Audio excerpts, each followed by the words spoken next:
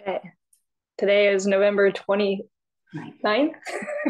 2023. My name is Valerye, and today's class is on chapter 9, verse 26. Should I do the invocation again? Maybe again. Okay. So we're going to post it. Okay. Om Namo Bhagavate Vasudevaya. Om Namo Bhagavate Vasudevaya. Om Namo Bhagavate Vasudevaya. Om Namo Bhagavate Vasudevaya. Om Namo Bhagavate Vasudevaya. Om Namo Bhagavate Vasudevaya. And then we'll start with the Sanskrit words. Padram, Patram, Pushpam, Pushpam, Phalam, Phalam, Toyam, Toyam, Ya, Ya, Mi, Mi, Bhaktya, Bhaktya, Prayachati, Prayachati, Tat, Tat, Aham, Aham, Bhakti Uparitam, Bhakti Uparitam, Ashnami, Ashnami, Prayata Atmana. Prayata Atmana.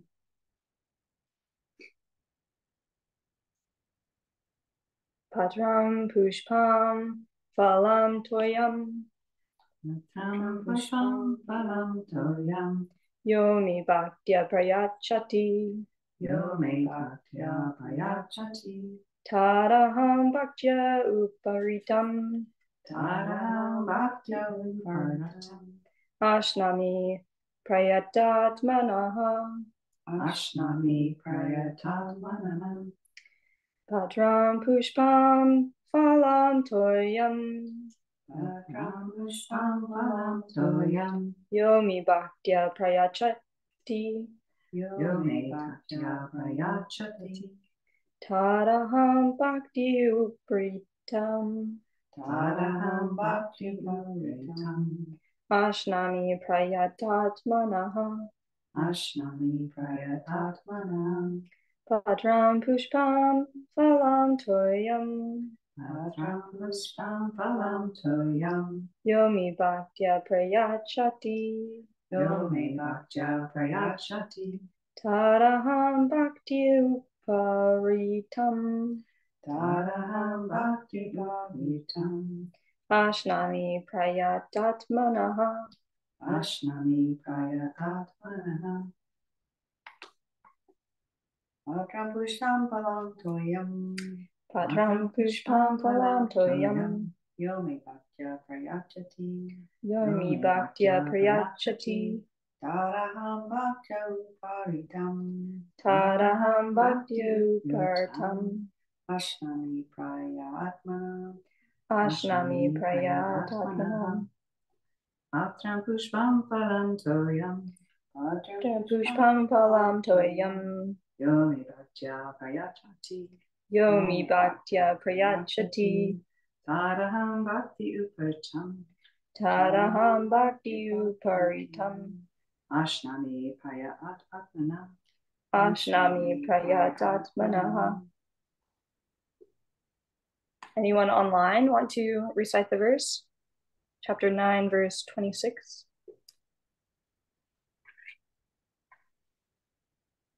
Okay, we'll read word for word.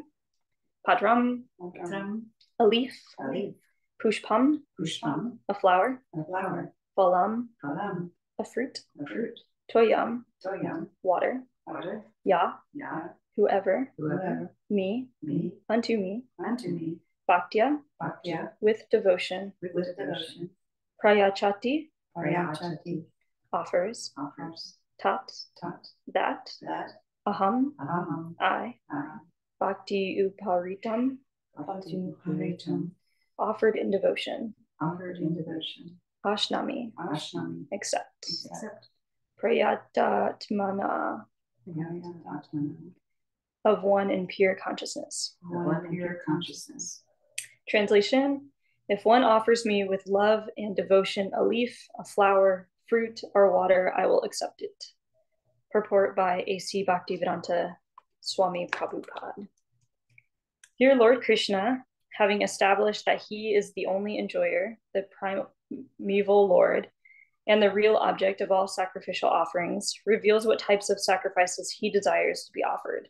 If one wishes to engage in devotional service to the Supreme in order to be purified and to reach the goal of life, the transcendental loving service of God, then he should find out what the Lord desires of him. One who loves Krishna will give him whatever he wants, and he avoids offering anything which is undesirable or unasked for. Thus, meat, fish, and eggs should not be offered to Krishna. If he desired such things as offered, he would have said so. Instead, he clearly requests that a leaf, flower, fruit, flowers, and water be given to him, and he says of this offering, I will accept it. Therefore, we should understand that he will not accept meat, fish, and eggs. Vegetables, grains, fruits, milk, and water are the proper foods for human beings and are prescribed by Lord Sri Krishna himself. Whatever else we eat cannot be offered to him, since he will not accept it. Thus, we cannot be acting on the level of loving devotion if we offer such foods. In the 3rd chapter, verse 13, Sri Krishna explains that only the remains of sacrifice are purified and fit for consumption by those who are seeking advancement in life and release from the clutches of the material entanglement. Those who do not make an offering of their food, he says in the same verse, are said to be eating only sin. In other words, their every mouthful is simply deepening their involvement in the complexities of material nature.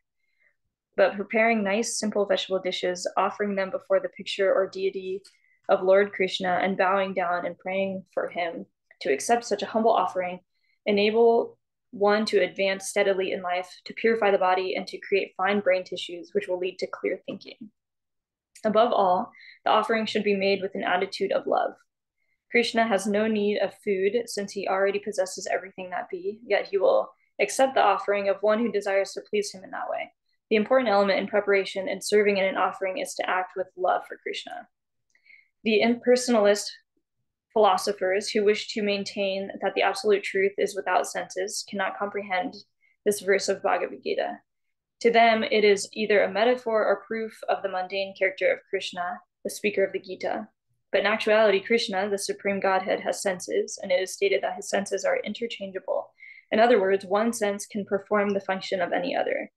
This is what it means to say that Krishna is absolute. Lacking senses, he can hardly be considered full in all opulences. In the 7th chapter, Krishna has explained that he impregnates the living entities into material nature. This is done by his looking upon material nature. And so in this instance, Krishna's hearing the devotee's words of love and offering foodstuffs is wholly identical with his eating and actually tasting. This point should be emphasized. Because of his absolute position, his hearing is wholly identical with his eating and tasting. Only the devotee who accepts Krishna as he describes himself without interpretation can understand that the supreme absolute truth can eat food and enjoy it.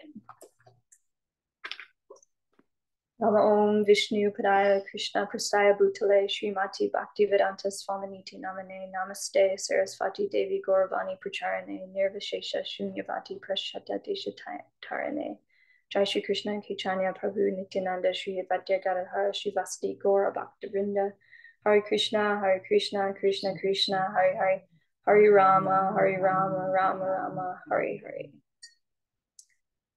So to me, this verse, what stands out to me about this verse is the essence. To me, it's speaking about essence and form, but also the difference between essence and form. And so the essence of offering food is love and devotion. The form of offering food is offering the food and saying the prayer and ringing the bell.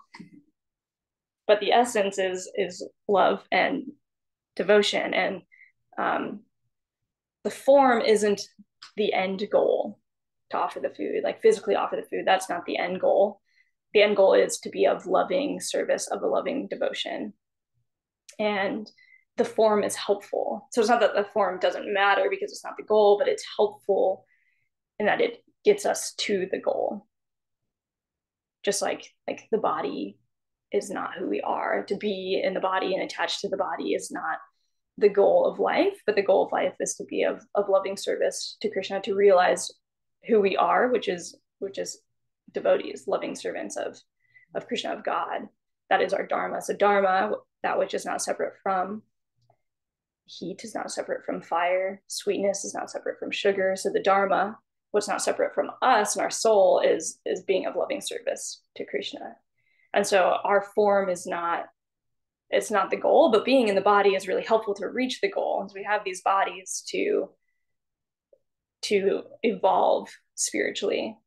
And so as we're working towards the goal, then the form becomes more meaningful.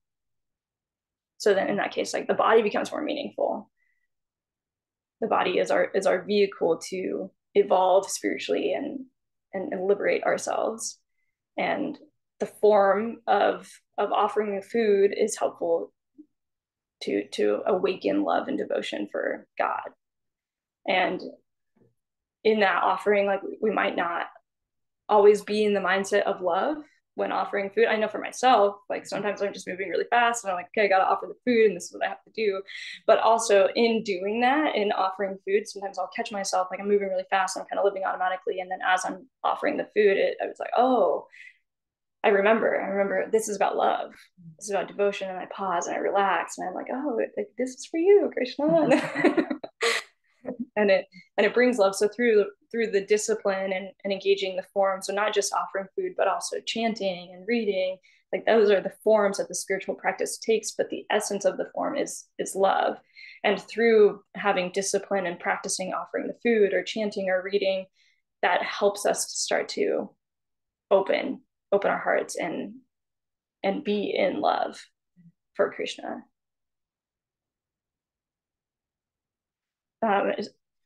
So thinking about the essence and the form, it reminds me of intention versus expectation.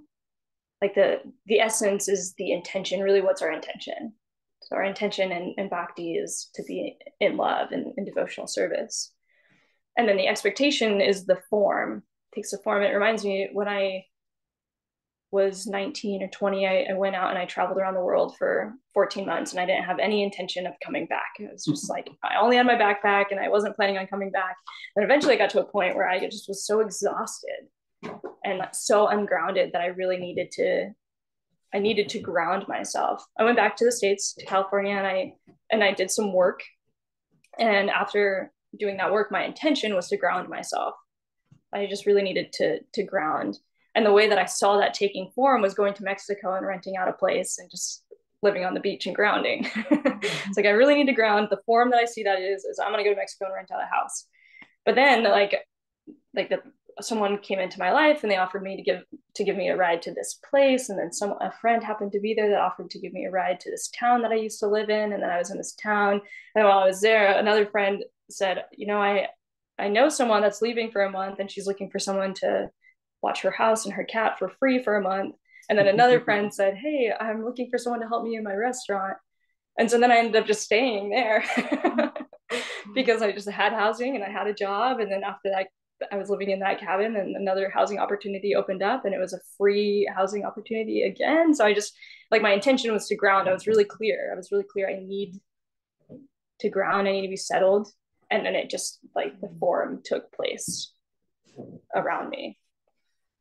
And I also sometimes see myself getting too caught up in the form. And so recently I've been studying communication for a few years, and a tool that I really value is reflective listening. And I just find it really valuable and I find it really effective. And what I've been noticing recently, I've been getting a lot of feedback from people, from friends and from clients that they're experiencing, like when I'm reflecting back, they're like, you're just repeating what I'm saying. And they're like, this is really intense and this is heavy and this is not, like, I was just getting the sense that there was actually disconnection happening. And my intention was to connect. Like, I'm practicing this form, this communication tool, so I can have connection. But I was more caught up and attached to the form than the essence. The essence is empathy and connection, but I wasn't connected to that. And so then I was getting lost in the form and it wasn't working. And so this verse just, like, brings me back to the importance of essence, and studying bhakti in general, I feel like has just given me so much. In my experience, it seems like there's really an emphasis on essence. And yeah, then, like, things make sense. when I understand the essence and the why. And so I'm really appreciating that about this verse, reminding me to be in touch with the essence. There was someone at Mother Molyneux's the other day, and she doesn't cook very much and doesn't really like to cook, and she was talking about that. She was like, it's just a waste of time, like I spend hours cooking and then I just eat for like 20 minutes. It's like a waste of time. I can be doing so many other things. I could be so productive. And Mother Molyneux was saying, she was like, well, you know, what's more important than self-preservation? And she thought about it, and she was like, well, spiritual practice. And Molyneux was like, exactly. In this practice of bhakti, like when we're cooking food or offering it to Krishna, it's all spiritualized. When we offer food, it's all spiritualized. And so maybe we're spending hours cooking food, and in that it's all spiritual. And so we're gaining benefit when we offer the food.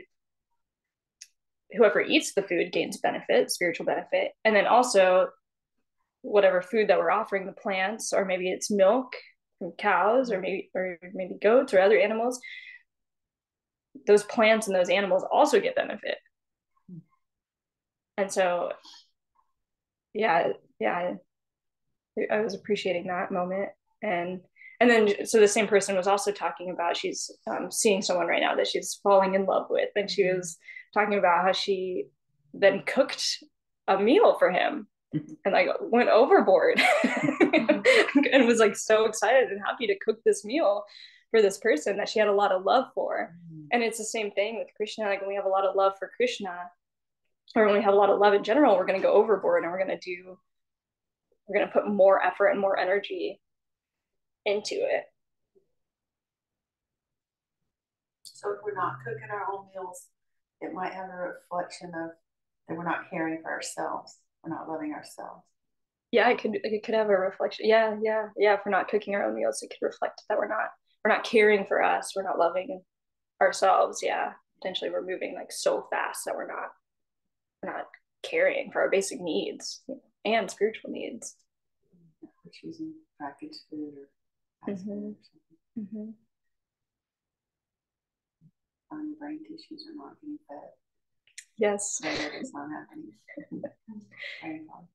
Yeah, the finer brain tissues are not getting fed. And so that's also, so in this verse, it says that therefore we should understand that he will not accept meat, fish, and eggs. Vegetables, grains, fruits, milk, and water are the proper foods for human beings. And so and then later in the verse it talks about brain tissues, to create fine brain tissues which will lead to clear thinking. And so when we're eating meat, fish, and eggs, then it creates thicker brain tissues and not fine brain tissues. But when we're not eating meat, fish, and eggs, then that supports the finer brain tissues and nourishes the finer brain tissues. And Srila Prabhupada talks about the brain tissues pretty often, and here he mentions that it supports clear thinking, and it also supports transformation. It also supports spiritual understanding. It like opens us up to understand spirituality. And then in this verse it's also saying to offer to Krishna what he says he'll accept. So if we're offering meat or eggs or fish, then we're actually not coming from a place of loving devotion. So again, maybe we could be lost in the form of like, oh, I'm offering this, so I'm loving him, but then it's actually the illusion, because Krishna's saying like, I don't accept this. And then in this I started to think about, okay, well, what about onions and garlic and mushrooms and chocolate and tea and coffee? Yeah. And I read a couple, or heard a couple things that Srila Prabhupada said in some interviews and also newspaper, and he was saying that onions are I think he was saying that they dull the mind. I don't have it in my notes right now. And that caffeine, so decaf coffee and chocolate are intoxicants. And so those are all stimulating to the senses and agitating to the senses. And in yoga, the point is, I guess one of the points is well, the point is to realize that we're not this body. And so when we're attached to the senses, then we are in the illusion that we are this body. So when we're engaging in activities or eating food that's agitating to the senses, then we're more likely to be in the illusion that we're this body. And yoga, the point of yoga, or what yoga is, it's to avoid what agitates the mind. So even in the 8-limb system, Ashtanga yoga, it's all about pacifying the senses so that we can then we can reach samadhi, we can reach liberation. And yeah, I mean, I know so many people that practice or teach yoga that are eating onions and garlic and drinking caffeine and drinking alcohol, and it's like this. It's not yoga. It's not yoga. And the yogic lifestyle is the most conducive to liberation. I'm reading in my notes. I'm seeing, going back to the brain tissues, that milk creates fine brain tissues as well. And you know, in yoga, in this lineage, cows are really sacred, and milk is encouraged to drink. And milk supports our spiritual involvement, and it's saying this here. Milk creates fine. Milk and Krishna loves milk and butter. Yeah, when I first read this purport, I didn't, or the translation, the verse, I didn't see milk, but then in the purport it said that milk, and I was like, what? Like, where did that come from? You know, but if we look at Krishna's pastimes, he's stealing butter and and yogurt, and yeah, he loves milk, and so we could see that from him, from how he's living and what he's eating. We can see what is accepted for humans. Okay. So this is my favorite part of the verse. This is why I chose this verse to give a class on, is because of this realization I had when I read this verse. So I'll read this part again. In the purport. Where is it? It's the last chapter. The last paragraph. The last paragraph. Towards the end of the paragraph. Let's see. Okay, it's actually towards the top of the paragraph. Krishna, the Supreme Godhead, has senses, and it is stated that his senses are interchangeable. In other words, one sense can perform the function of any other. So he can see with his hands, he can receive offerings through his legs, he can impregnate the material world with his eyes just by looking over them. He can see sound. So the senses are interchangeable. Hear, sight. So it says, this is what it means for Krishna. This is what it means to say that Krishna is absolute. And then it goes on and it says, Krishna's hearing the devotee's words of love and offering foodstuffs is wholly identical with his eating and actually tasting. And then Srila Prabhupada says, this point should be emphasized. Because of his absolute position, his hearing is wholly identical with his eating and tasting. That just like kind of blew my mind. It's like, okay, when we're offering food and we're saying the prayers in love, then the prayers that we're saying, it's wholly identical with his tasting. So as we're saying the prayers, he's tasting the food and he's eating the food. And then I started to think, well, I meditated on that for a while. It just like kind of blew my mind. It's like, that's so amazing and beautiful. And so, okay, so if I'm saying this prayer and I'm offering food and Krishna's tasting the food, then what does it mean for me to chant the Maha Mantra? What is Krishna's experience when I chant the Maha Mantra? Dancing on your tongue. He's dancing on my tongue. Yeah. Yeah. And what else? Yeah, so I've been meditating on that, and I will continue to meditate on that. And I've been reading about it, and something that I was reading this morning is that the Maha Mantra is a sound, and it's the sound incarnation of God. So the sound itself is the incarnation of God in this material realm, because with our material eyes and our material senses, we can't actually see God, can't see Krishna. And so then, if we can't see or know Krishna through our material senses, then how do we gain the knowledge? We gain knowledge through spiritualizing the sense organs.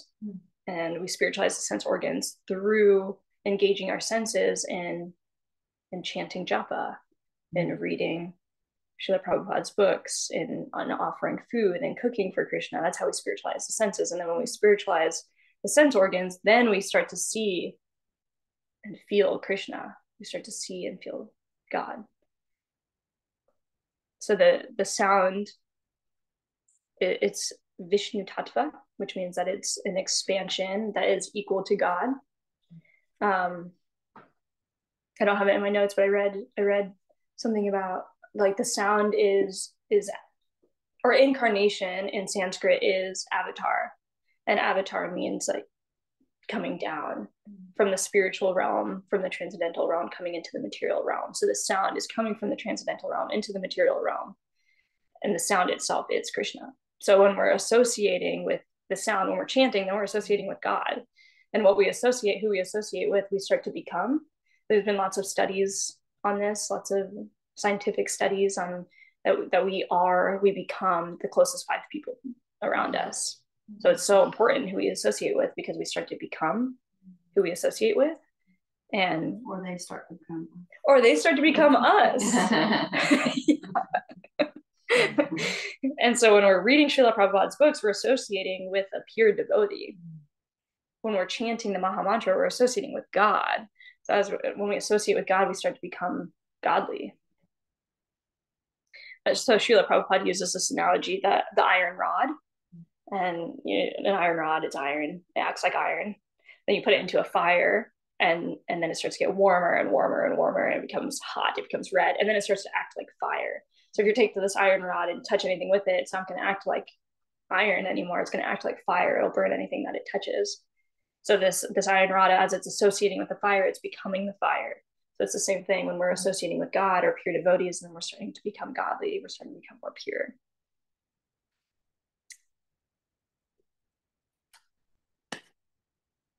I'll end it there. And I'll open it up to any comments or questions, or if you want to share anything that's alive for you, anyone in person or online.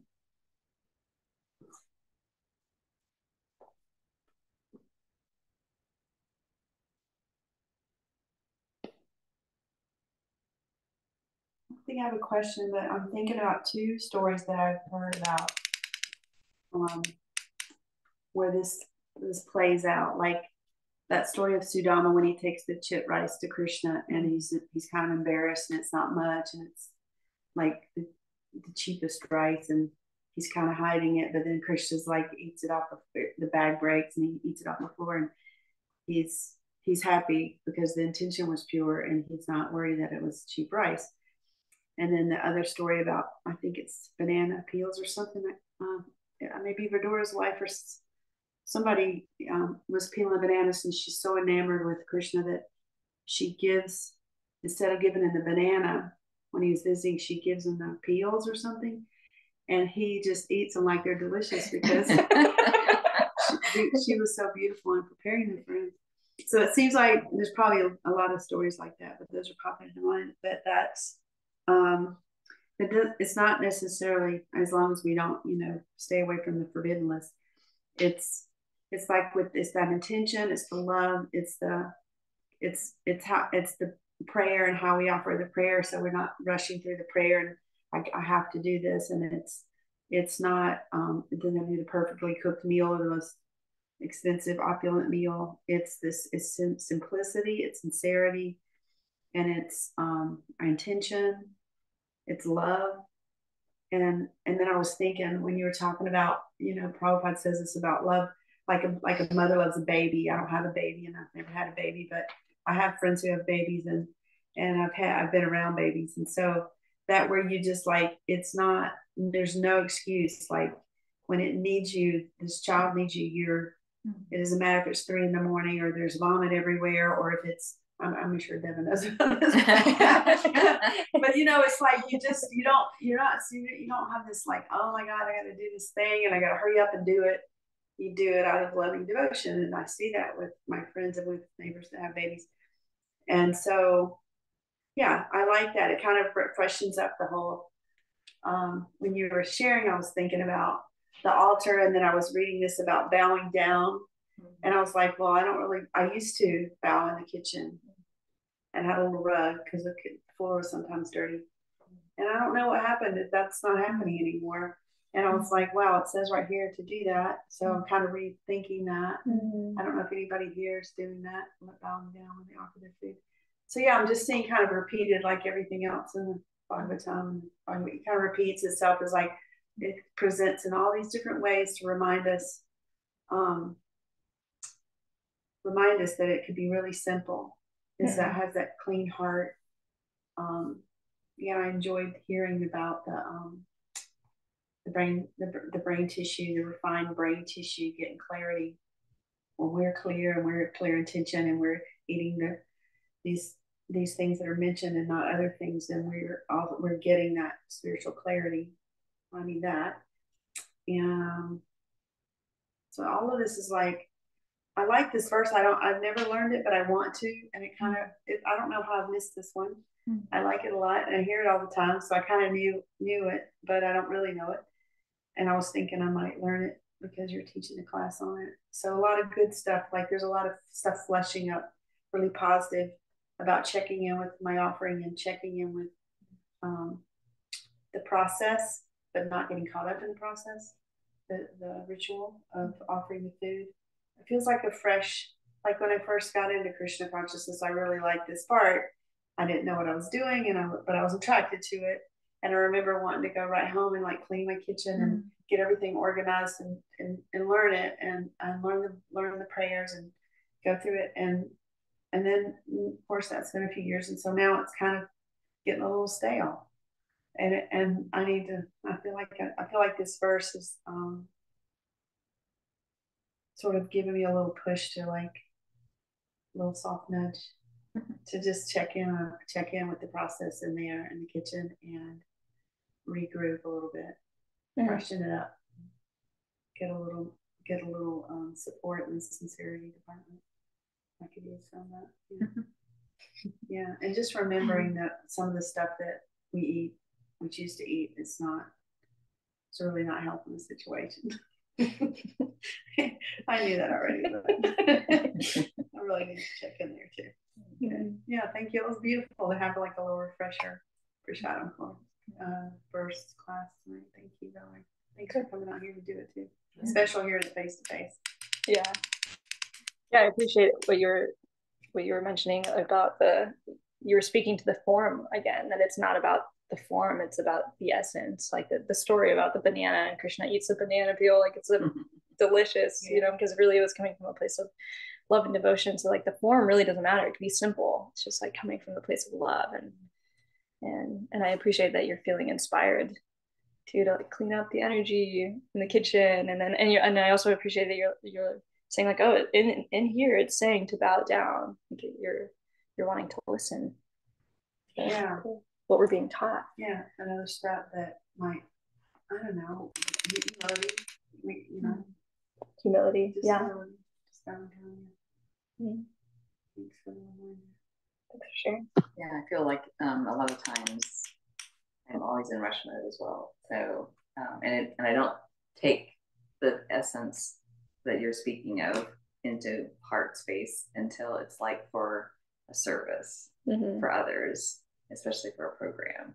And then I'm much more intentional and loving and thinking of Krishna and usually singing the Maha Mantra while I'm in the kitchen, like making the apple pie was amazing. And so like, or Thanksgiving, I was also giving thanks to Krishna and Prabhupada, and so I had them in my heart while I was making this dessert from my family, so I knew they'd get special mercy, and it warmed my heart that they were all getting prashad and they didn't know. Like I don't speak of it. I just that's my secret bullet with my family members. So, and then when I see them enjoy it so much, then it's like, oh, yeah, it's even sweeter. Like the apple pie is even much nicer. So yeah, I feel inspired especially when I'm serving others, and I love also a leaf and a flower. So like I like to make garlands. And so I know he doesn't speak to that here, but I know Krishna loves garlands. and and so yeah, I'm feeling more and more these days more connected with offering Krishna and Prabhupada garlands. And then that's always like meticulous work for me, like, you know, picking the flowers and what's the pattern going to be and what are the colors going to look at. And then I'm very precise, like everything has to like be equal on both sides. So like so I try to present something very nicely that would be pleasing. Yeah. So it also shows me the slowing down. And when I slow down to actually enjoy that service, it's just much more beneficial for everyone. Yeah. Yes, I'm enjoying your class. I also like the brain tissue because that's a good reminder. I used to be a very big milk drinker because I grew up in Iowa. So there were dairy farms and we would get fresh milk actually delivered outside in a canister, and it was in the glass bottles. Yes, I love that. Yeah, the glass bottles. And my father drinks milk like every meal. And so that's what's also nice is I bless the milk so that when he's, I'm out there during the week and he's having his milk, it feels very special too. So sweet. So just little things that come to mind. They're just simple, but I feel is really the Lord's mercy upon my family members. That's sweet. Yeah. Thank you. Yeah, you're welcome.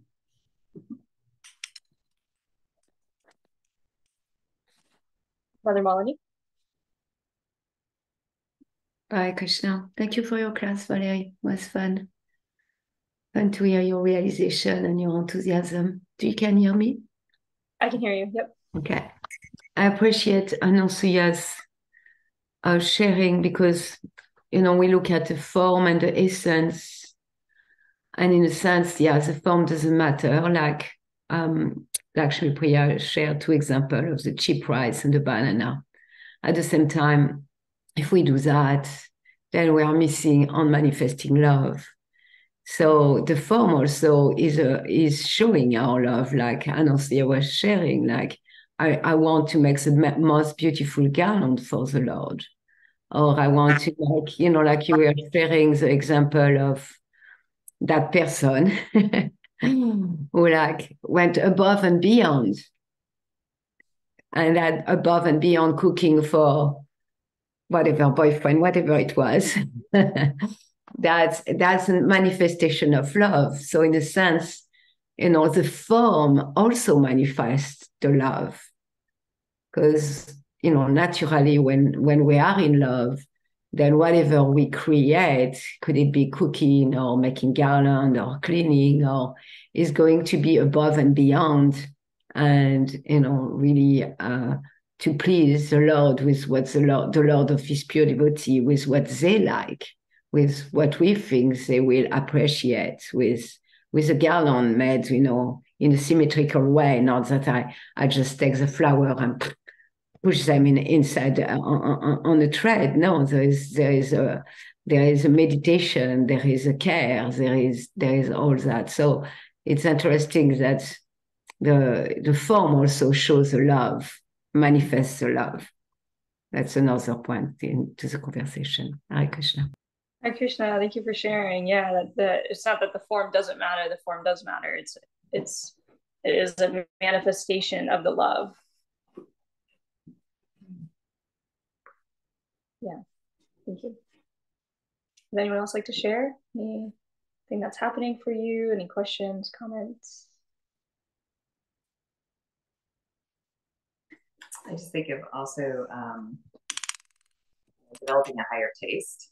Like that also is part of Prabhupada's experiencing his little cookbook and all the recipes in there that were the first ones that I tried, really, because I was not a vegetarian before I joined Krishna consciousness. So I was looking for recipes, and then it was fun because was like, okay, so what else is there? And so then it was like getting to see other devotees that had cookbooks, and I love the ones like Yamuna Devi, that Dossi, that has you know, so many like beautiful stories, and there's like all this, you know, affection for the Lord, and also sharing about his pastimes too, and like there's, so it's yeah, weaving in the pastimes of the Lord with the recipes of why this particular recipe was so special. Like there's like wanting to please, as Melanie was saying.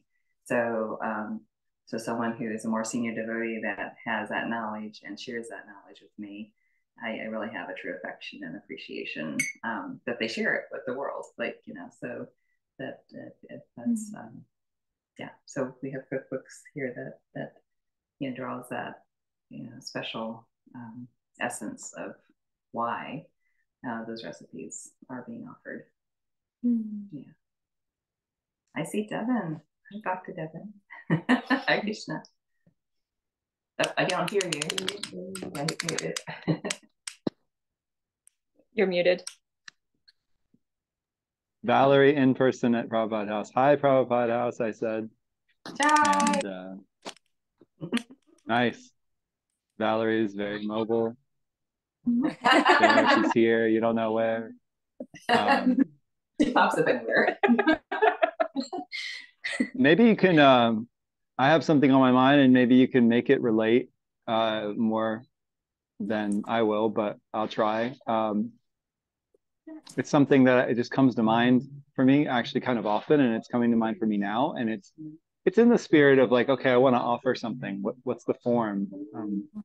Garlands or food, and then that part of me that definitely wants Krishna to see me and appreciate me. You know, it becomes about me. For me, it becomes about me kind of quickly, and I think about this principle of like, well, Radharani, she knows how to please Krishna better than anyone else. So it, you know, serving the love between Radharani and Krishna, serving Radharani to serve Krishna, serving the servant of the servant of the servant principle. It's like she knows how to please Krishna better than me. But then I notice, well, I'm resistant to that, and it's probably a lot about because I want to get some credit. So if I'm serving the servant of the servant of the servant of the servant, they're not going to know that I was pleasing Krishna. I want Krishna to know, like I'm pleased. But then Krishna does know, of course. I'm answering my own question. I'm talking myself through this. But then Krishna does know that I'm, you know, wanting to please him. But also, I guess this is the mixed modes.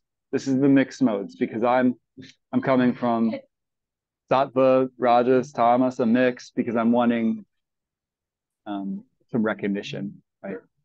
And okay, and so part of that my sharing is a story that I'm not really clear about, but it's in my mind, of where Lord Brahma goes to, I think, the gates of Vaikuntha. So he goes to the gates of Krishna's.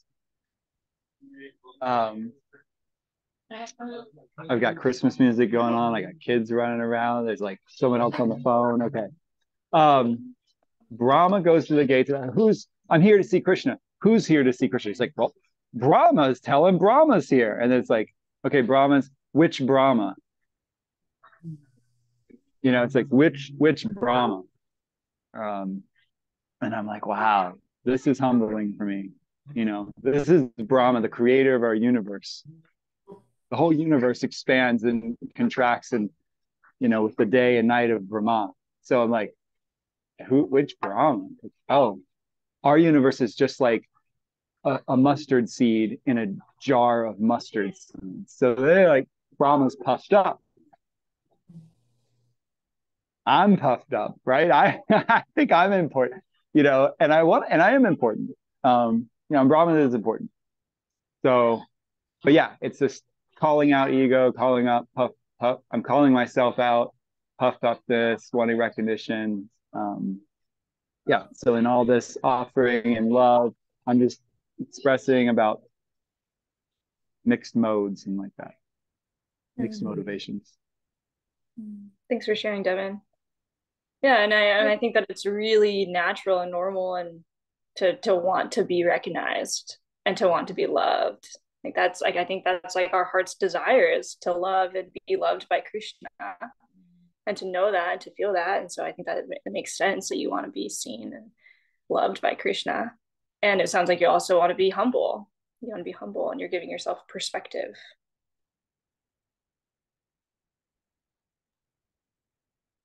Thanks for this simple reflection. I like that. You sum things up really, really nicely. Yeah, I resonate with that. I want to be humble, and I'm getting perspective on that.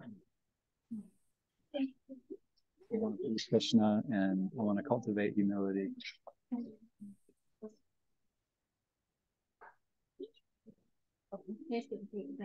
Thank you. Thank you for sharing.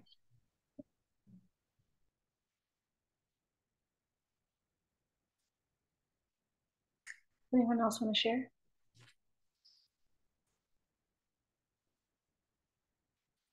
Just my appreciation for you being here at Prabhupada's house, and my appreciation for our guest who arrived in time for class, and it's feeling really sweet and intimate and special.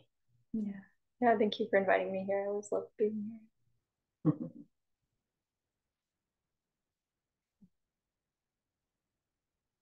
How do I close the class? Okay. I'll repeat the verse. Translation. If one offers me with love and devotion a leaf, a flower,